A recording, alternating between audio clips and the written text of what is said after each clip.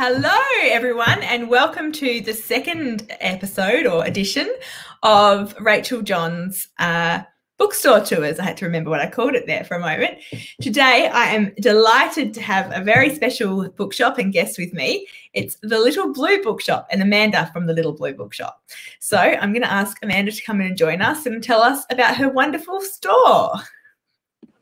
Welcome, Amanda. Hi, thanks for having me. Oh, thank you so much for agreeing to do this. I love bookshops and, you know, obviously no one's traveling at the moment, so not visiting any bookshops this time around. So I decided to do it like virtually instead and go and have a bit of a virtual. That's a great idea. It's interesting how everyone is using technology so much more and so creatively now. It's great to see. Yeah, I agree. I mean, I think, you know, there's so much annoying things about technology and social media, but there's also a whole load of really good things. And when it works well. When it doesn't work. So I was just wondering if you could tell us a little bit about yourself and your shop to start with. Sure. So I'm originally from Adelaide, but my husband, I love South Australia. I know, I love Adelaide. But my husband grew up on a farm just outside of Kerang. Kerang is a small country town in country Victoria, halfway between Echuca and Swan Hill in the Northern Murray. And he grew up on a farm just outside here, but he moved to Adelaide, which is where we met and married and had kids and adopted some ducks, as you do. Oh, my husband is obsessed with ducks. We had them once a few years ago, well, quite a few years ago now, so he'll be very jealous about that. Yeah, it started as like 2 or 3, and at the moment, unfortunately, all of our mummy ducks have had babies, lots of babies. So how many do you have? Well, at the moment, I think we've got about 18. Wow. We had about 14 at the most because we had babies, but yeah. Then they came an unfortunate end due to the dog next door. Ooh, no. Yes. No, okay. The tone has gone down. Yeah, okay, let's bring this back up again. So about 3 years ago, we decided to move to Kerang, as you do. So we packed up the kids and the house and the ducks, and we moved to Kerang. And then about a bit over 6 months ago, I decided to open my own bookshop. And so I did. I love it. It was something I've always loved books. As a child, I wanted to be a librarian. I've always loved books. And so I was actually looking for a new job, and I put a question up on Facebook to my friends saying, you know, hey, what does Kerang need? What kind of businesses do we need in town? And everyone came back with all sorts of good ideas, but none that really spoke to me until someone said bookshop. And I'm like, why didn't I think of that before? That's brilliant. I love how you actually outsourced your decision too. That's what we do these days. Yes, everything goes absolutely. Well, that way, if it goes bad, I can blame everyone else. True. I love that too. And so, yeah. And then I love penguins. Have always loved penguins since I was a very little girl. And the little blue penguin is Australia's native penguin, also known as the fairy penguin. And so the Little Blue Bookshop makes sense. Oh, that's gorgeous. I love, and of course, because when I first saw your little logo of your bookshop, you know, I immediately thought of penguin books and puffin books. So in some ways it kind of, you know, penguins have been around with books for a while. Books have been connected for a long time, yes. Yeah, and so I think, and it's a little bookshop name. So it's great that you have a, story there. Yes. So how is it go? So how long have you been open now? Just over 6 months. Wow. So I started in the middle of COVID, as you do. You open a new business in the middle of COVID. A bookshop, yeah.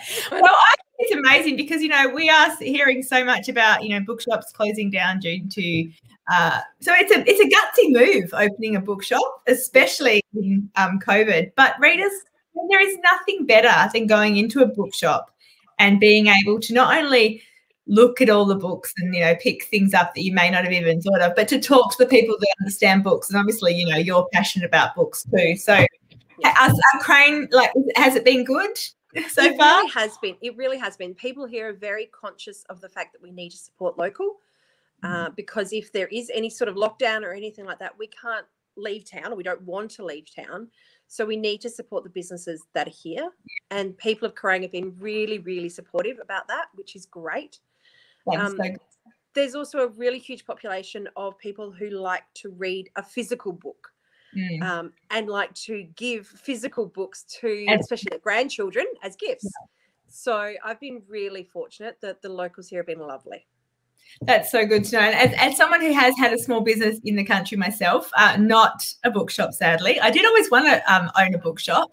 And I did a bookshop course, but I have not got a very good business head. Luckily, the business that we had was a small supermarket, but my husband and my mother were, the bigger part of it than me, so they were better. So did you do any sort of training in business, or had you had any before?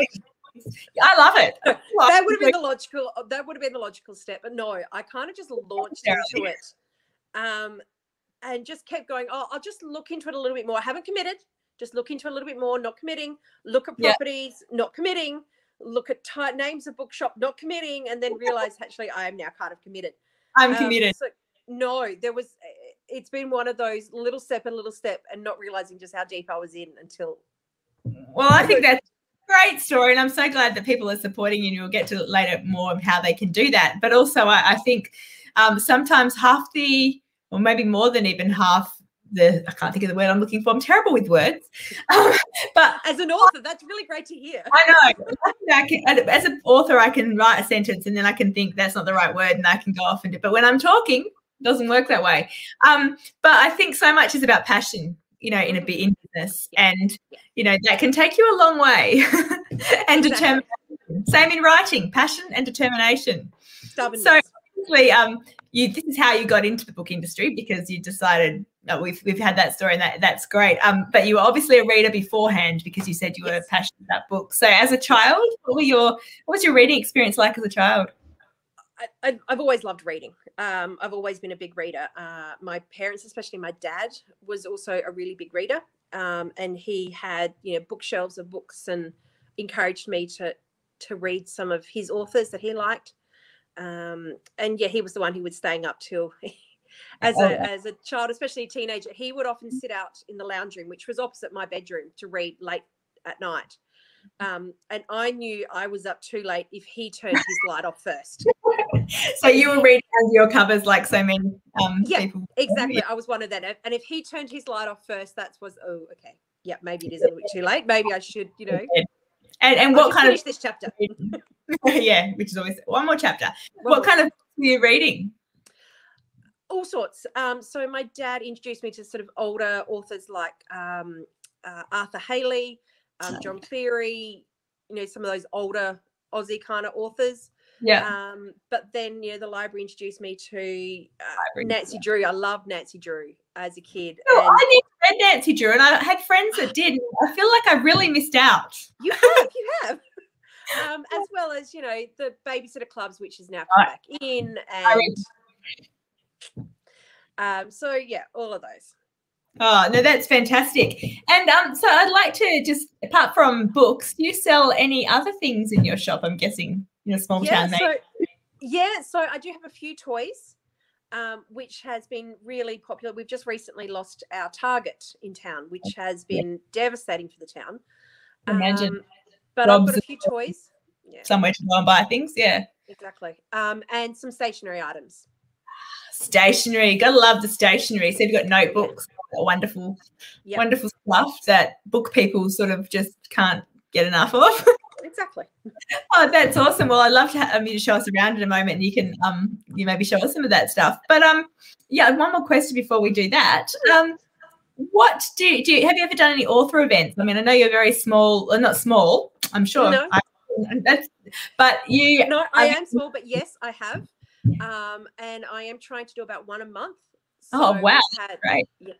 So so I've had adult fiction. I've had a children's book author come out, which was really, really popular.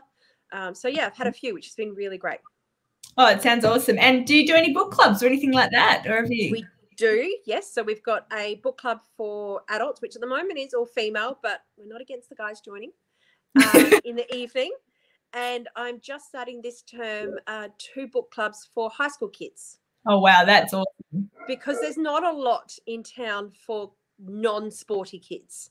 Yep. So there's lots of football and tennis and netball and all the sports, but for the non-sporty kids, there's not a whole lot. So I'm just starting up this term a junior high school and a senior high school book club. Oh, I think that is a fantastic idea. I hope it goes gangbusters. So do I. So many good books out there for kids these days. Exactly. And look, a book club would have been, I would have loved that as a teen myself. I was about to say, where to go to talk to other teenagers about books and what they're reading and what they like and share ideas. I would have loved that. So I was about to say I would have loved it, except I didn't read in high school. I was terrible. This is why I know it's shocking. It's a shocking thing for an author. There's a whole other story, but that's my biggest regret because I love books now, and I read in primary school, but I was one of those ones that fell away, and I see so many kids do fall away. So I think if you can nurture that love, that's just awesome, and I'm sure there's lots of parents going to be, thankful that you're doing that too. It sounds like your shop is going great guns, and that you've got such compassion to get other things going to bring people in from the community into your bookshop. So yeah. I'm very jealous. I hope one day I get to come and see you. Hopefully you can as well. I know Perth is. Oh, you froze for a moment. I know Perth is having a bit of a lockdown at the moment, but hopefully you'll be able to come and join us soon.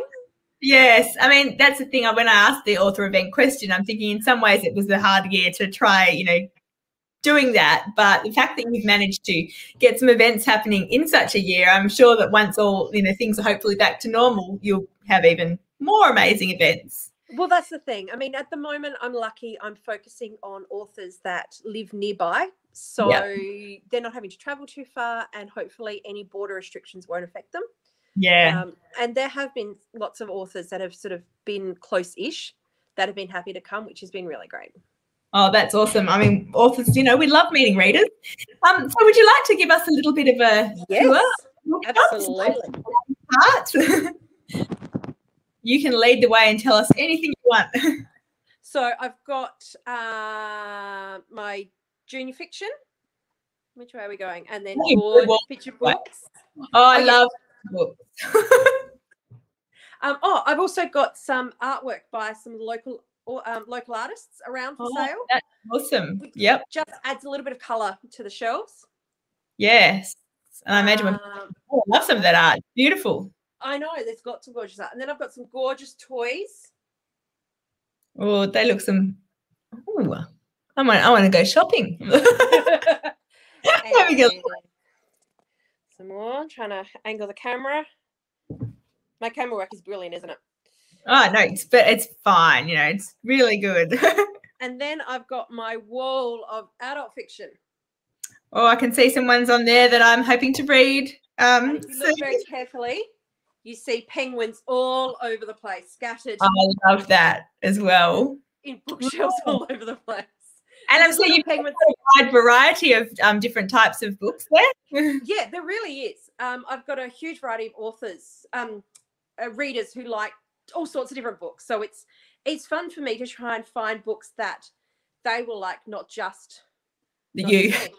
Oh, I love those penguins and the snow globe. That's awesome. Yeah. So now have you, this is a random question, but you obviously have always loved penguins. Yes. Were these penguins you've had before, or have you collected them mostly since, and people now giving you penguins? Yes. Now these are mostly gifts from people since I've opened the shop. Awesome way to get penguins. Open a bookshop. These crocheted ones were actually made by a friend of mine who I used to work with. Wow. I didn't see they were crocheted because of this thing, but I'm so in awe of anyone who can make little toys by crochet. Oh, they're adorable. I want to be able to do that. I know, she's so talented. She just sits and knocks one out in a day or so. She's ridiculous. Do you sell them in the shop? No. You should get a whole load of them if you can sell some crocheted penguins in the shop. No. This one's mine. You can't have it. But no, all of the other penguins have come from a customer of mine who loves op shopping. Sorry, bad with camera. Yeah, it's all right. Back in. I shouldn't be a camera person as well as a talker. Who loves op shopping, and so when she goes up to the op shops and she sees a penguin, she buys it for me. Oh, so that's spoiled. Awesome. Well, I think it's great, and I can only imagine, like in a couple of years, how many penguins you will have. Oh, I know, right? And then I've got some stationery. So I've got some pencils and cute erasers. Oh, awesome. And yeah. Can't go wrong with drink bottles. I'm always losing them. Well, my kids are always losing them. Yeah, I was going to say it's the kids, isn't it? Yeah, not me. I've got them all over my desk. Oh, no, that's so fantastic. And is this the back of the store? There we go. So back in the. Well, thank you so much for that tour. That looks awesome, and you've got so much, so many good things there. And I love the little extra detail with the penguins. That's so much fun. They are gorgeous. They are. I'm going to throw you another random question before I ask you our final few. So, because you've opened a bookshop recently, and you know there's a lot of people that I think love the idea of owning a bookshop or running a bookshop. Have you got any tips for anyone who would want to start their own bookshop? Just give it a go. It is a lot of fun. On my quiet days when I don't have any customers, I have to sit and read. You know, so it's terrible because you have to be able to recommend books, so it's work. Exactly. You know, and it's a great excuse to get out of housework at home. You know, I love it. I can't do the dishes. I have to read this book today. I love it. I can tell we would be besties because you love Diet Coke too. Well, you were drinking before, so I'm just assuming, you know. And you don't like the housework. Any excuse to get out. I'm loving it. Sensing connection. Yeah. Definitely. No, well, so now I was going to ask you a few more questions.